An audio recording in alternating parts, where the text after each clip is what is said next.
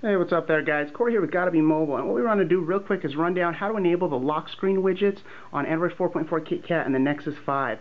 So as you know, here with stock Android, a swipe to the side will get you the camera, and then your standard lock screen, and over to the side, if you scroll over, is additional options on the lock screen. But like with Android 4.2 and Jelly Bean, it's all disabled by default with KitKat.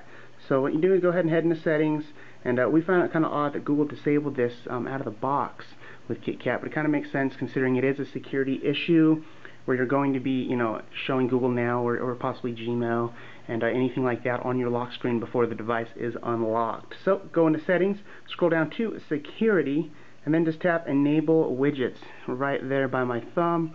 And then once you're back into the lock screen, it is that easy. You still have everything as before, but if you scroll to the side, you can go ahead and add new widgets to your lock screen. Go down, find some Google Now, and maybe scroll over one more time and add some, sound search, sound hound to kind of find nearby songs when they're playing.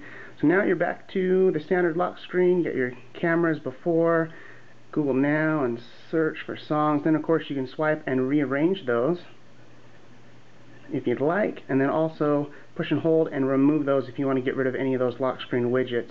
So now you're back to the standard, just the way it is, but there is an option to slide over to add more.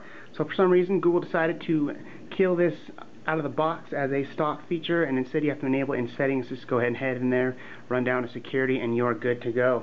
That was it. Lock screen widgets on KitKat.